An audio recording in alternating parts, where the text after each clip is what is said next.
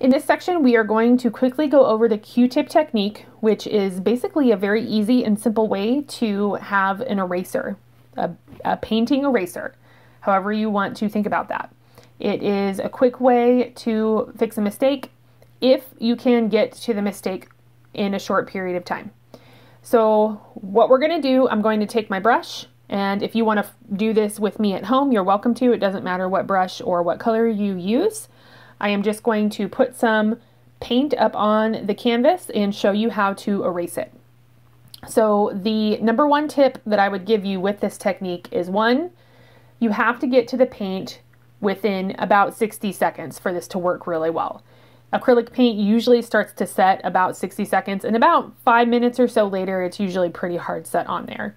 So I'm going to show you what it would look like to take something off in about a minute or less of time, and then I'll wait a few minutes and show you what it would be like to take something off that's been sitting for a few minutes. The second tip then, so get to it quickly, is the first tip. And the second tip is, if you have paint in the background, let's say you've already painted your background and you made a mistake on top of that background layer, you are going to want to be careful with your pressure as you're pushing, because you could bring up that first layer of paint. You could erase the background color, which isn't a big deal. You could always paint over it, but that's just something to think about as you're using this technique.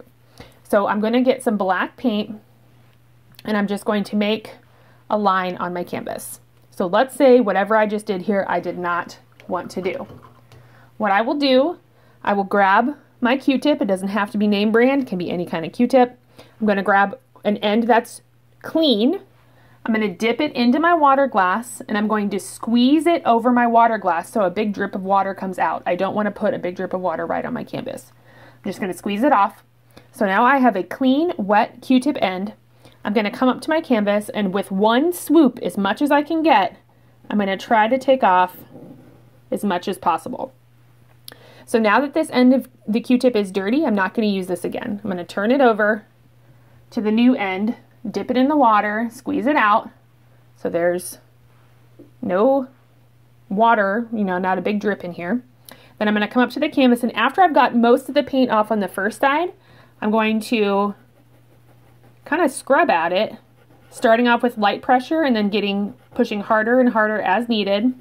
And right now I'm pretty much just trying to release that paint from the canvas. So I still have a gray kind of smudge, that's okay. Just scrubbing and releasing. And then for the last go, again, I'm using a clean end of the Q-tip. I squeezed it so the water was out, and then I'm going to come through and take off as much of the gray as I can. This was a pretty good erase. There's just a tiny, tiny, tiny, tiny, tiny little bit of smudging on the canvas, but that's really not much, and I could paint right over that no problem. And if this was on a background color, I'm sure I couldn't even see it.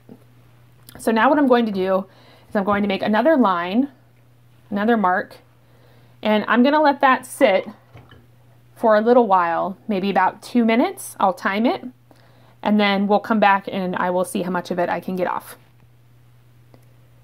Okay, at this point I've waited about 2 minutes for this line to dry on my canvas. Again, I'm going to start with the clean end of a Q-tip. I'm going to dip it into the water, squeeze it out, and then I'm going to come up and try to, again, start with the lightest amount of pressure and try to get up as much as you can. So this is waiting for about 2 minutes. It's actually releasing pretty well.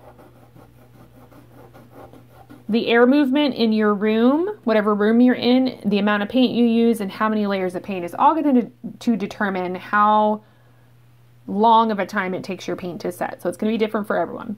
But what I did again is I started with light pressure. I worked off as much of it as I could, and then I came in with a new Q-tip, dipped in the water, squeezed it out, coming back in to give that second round of pressure. You can see this one kind of stayed within the canvas bits a little bit, which is okay. And then with the other end, I'm just going to kind of clean it up a little bit. So this is waiting for almost 2 minutes, or maybe even a little longer. And most of it still came up. So this is a really good technique. And if you wait a lot longer than that, let's say you went throughout your whole painting and you didn't notice that you had a mistake, you can still try this technique and see what happens.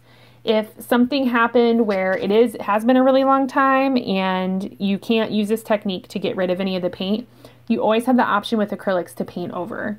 Or you can hide it with an element if you wanted to add something over top of whatever your mistake was. There's a lot of options to fix mistakes in acrylic painting.